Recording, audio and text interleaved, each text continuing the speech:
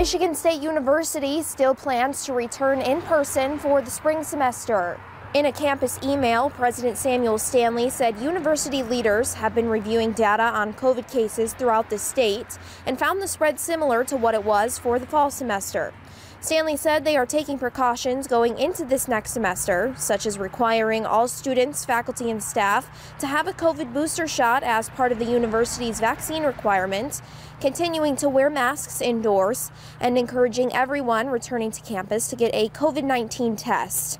According to the university's dashboard, almost 93% of the campus population has been fully vaccinated. 82 new cases of COVID were reported for the week of December 20th, bringing the total number of cases on campus since early August to 1,492. Classes for the spring semester resume on January 10th. Reporting in your neighborhood of Michigan State University, Michaela Temple, Fox 47 News.